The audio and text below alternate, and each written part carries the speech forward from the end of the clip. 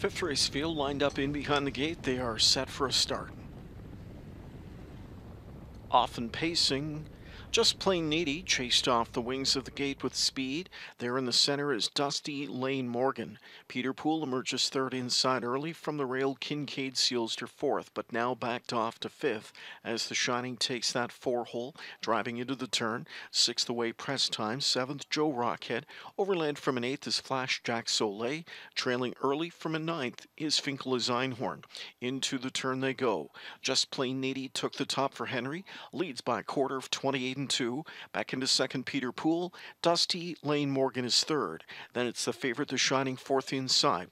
Backed off, Kincaid seals to fifth now. And there goes the Shining. Roused off the rail from in fourth by McNair, leaving 2 more lengths of gap back to Kincaid Sealster from in fifth. Sixth inside to press time. A gap of 3 to Joe Rockhead. 2 more to Flash Jack Soleil.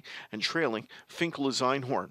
Field approaching the midway point, and the Shining quickly sprinted to the top. 57-3 speed to the half for him, and he'll lead them into the final turn. It's the Shining, the one to catch. The lead 2.5 lengths. Just plain needy second.